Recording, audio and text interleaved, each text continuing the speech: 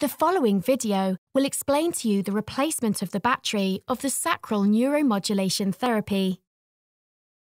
You have been successfully treated with SNM therapy, but at a certain point the battery could be depleted and need to be replaced. Your lead is designed to stay in position for the rest of your life, but the battery will at some point need to be replaced. How frequently this is required will depend on what sort of battery you have. The replacement procedure involves a hospital visit and a minor surgical operation. When your battery needs to be replaced, don't forget to bring your controller.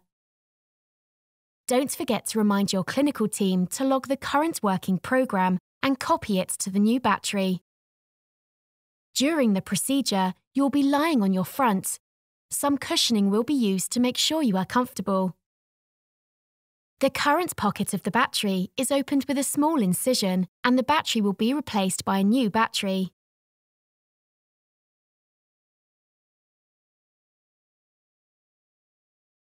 This minimally invasive procedure may take 20 to 30 minutes and can be done under local or general anaesthesia. This will be decided with your clinical team.